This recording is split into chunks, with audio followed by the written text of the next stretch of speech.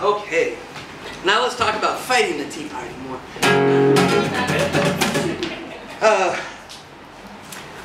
Okay, I wrote this song in Barcelona last year, hanging out with folks from this movement, calls themselves Indignados, or the May 15th movement, yada yada yada. And I was walking around with my friend and she was showing me different spots where the protests had been and where things had happened, and we were just talking about it. And I was finding so many similarities between what happened there and what happened in Wisconsin at this protest that I was at. And though they had no communication, A, because the Wisconsin protests were in February of 2011 and stuff in Spain wasn't until May, so they couldn't possibly have communicated directly. But I was like, I don't know, I was seeing these similarities. And I wrote this there, but I think it's very applicable right now, right here also. And I wrote this song for my friends in Wisconsin who like gave so much of their time and energy. Some of them like failed school because they spent all this time in the Capitol instead of doing their schoolwork. But more so like all these young people put their whole heart into it and they thought, man, this is really going to change things, and they lost. All the political battle, they lost everything in Wisconsin, right? But they moved like the whole country. And I think that the Occupy movement wouldn't have happened had it not been for Wisconsin. And I think that Wisconsin wouldn't have happened had it not been for what was going on in Egypt. I 100% believe that whatever was, that inspiration that we were just getting through Twitter and through Facebook and through YouTube and through the news occasionally, moved people. And so I wrote this song saying, hey look, you lost, but like you changed perhaps a whole generation of people, and there's no way to map that. And you won't know until the future, looking back, how important this failure was for future successes, perhaps. You know what I mean? And some of the conversations I've had with friends here have been that sort of like, you know, fuck, you know, what do we do now? And so this is one song. The next song is on the same topic too, but so this is just called Wisconsin.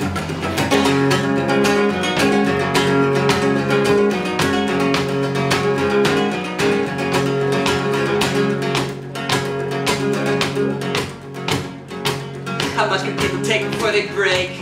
Sometimes they call upon you, these things you try to make, and in those moments you push, but in the end sometimes you don't think that you did much.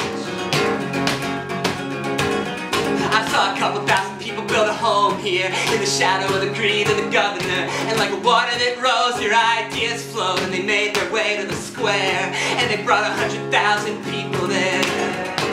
And hey, Wisconsin, you captured my heart. It gave me hope the way you fought. You sparked something and you opened the door, cause you took that moment and you made it yours.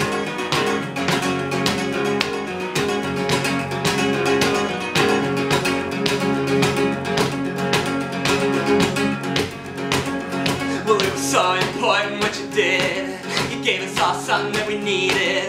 And looking from here, now it might take years before we realize its full importance. How it inspired its participants, how it danced outside of politics, how it altered public consciousness, how it built a future movement, how it broke a spell of silence, how it gave us all some guidance. And hey, Wisconsin, you captured my heart. It gave me hope the way you fought. You sparked something and you opened the door, cause you took that moment and you made it yours. Took that moment and you made it yours.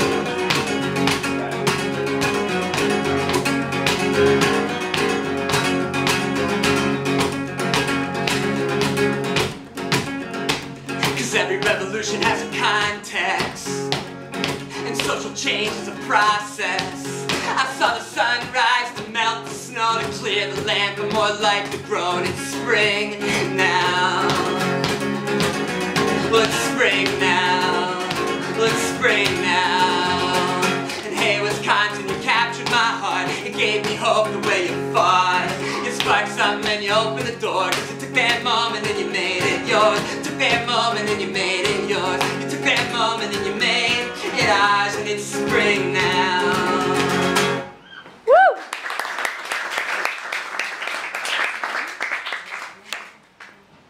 Now, another song that will hit, unfortunately, close to home.